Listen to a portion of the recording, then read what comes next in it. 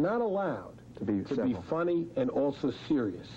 You know, and you know that too. You do more comedy. If you do more comedy you do, the more people are going to say, well, he doesn't take. So the fact of the matter is I am serious, but I don't take what I do seriously. If there are not things more important in this world than a college basketball game, we're all in trouble. So I just try and put it in perspective for the kids who play for me. I want them to understand that someday the cheering stops. You don't get introduced every day. You're working, you know, at IBM. They say, now here he comes. Let's, you know, at left desk, give him a hand. And I want the kids to understand. Left desk. Yeah, eventually the cheering's going to stop, and you've got to be prepared for that.